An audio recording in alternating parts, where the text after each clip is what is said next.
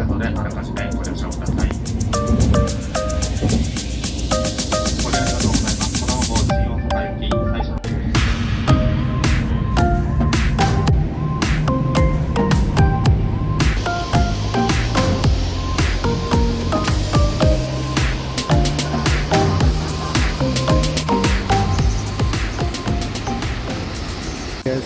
So for those who haven't recognized this place yet, I'm in Hakone. You can see right there on the door. This place is nothing what I expected. To be honest, I didn't do any research before coming here. I just saw Hakone, oh yeah, maybe I've heard of that. And then I decided to come, and my god. Right now I'm just walking to my hostel, and I forgot how busy weekends can get here in Japan.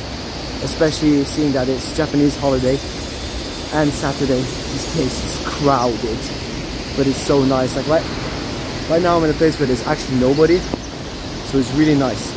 But just maybe a 5-minute walk down that way, my god. But look at this.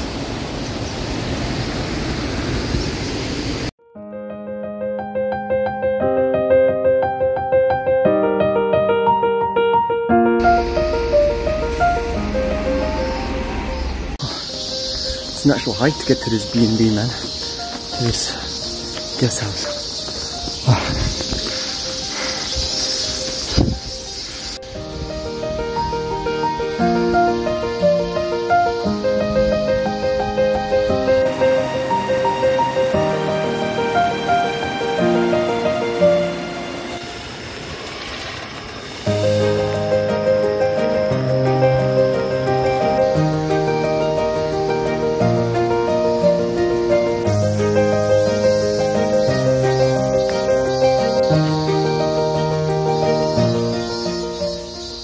Forgot that insects exist, so I'm out here in the humid forest wearing shorts, no long sleeves, and no mosquito spray.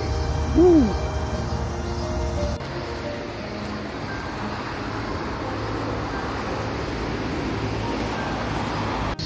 So, cool fact about this path. This path was actually created back when shoguns, samurais, and feudal lords roamed the lands. It was built too tired to narrate. It was built back in the Meiji period. Yeah, no, I really don't know anything about this path, guys. I'm a real tourist. I just made all of that up. But it's pretty cool to imagine when this could have actually been created, and like how people actually use this. And now only tourists use it because it's so damn slippery. Okay, so I kind of feel bad telling you some misinformation that's not correct. Oh, by the way, guys, look at the shark. Just how cool is that? But yeah, I kind of feel bad telling you some misinformation, so I thought I'd bring up some actual real information, and I just have it here so I don't say anything wrong. But basically, it was built during the Edo period by the government Tokugawa.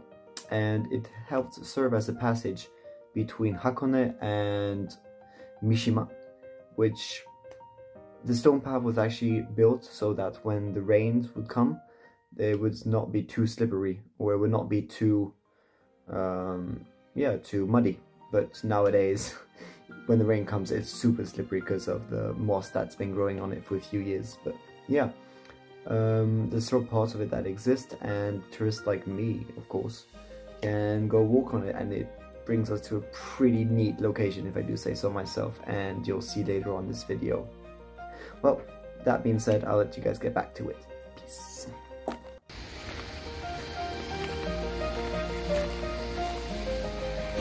A nice stone path that was supposed to lead me all the way to a nice beautiful lake has led me onto the road. The long and winding road. I don't know if this is the correct way or not, but yeah. After maybe a good 15 minutes on the road, I think I finally found the path once again to Japan heritage. Oh, finally. Been walking down this road for the past 15 minutes. Sure, I was gonna die. But now I might die from a bear, so who knows. So I just walked up 1.5 kilometers of pure uphill.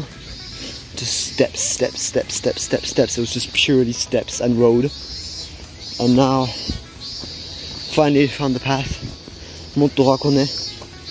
And yeah, 3 kilometers to Monte Hakone. Then we'll see where to go from there.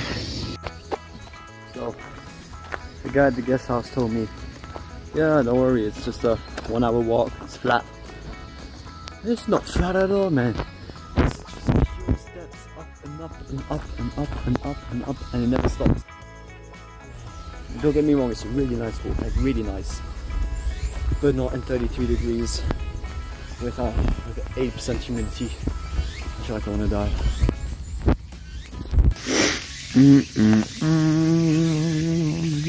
Not gonna lie, since seeing that sign I'm a bit terrified and paranoid as hell. But yeah, soldiering on, let's go.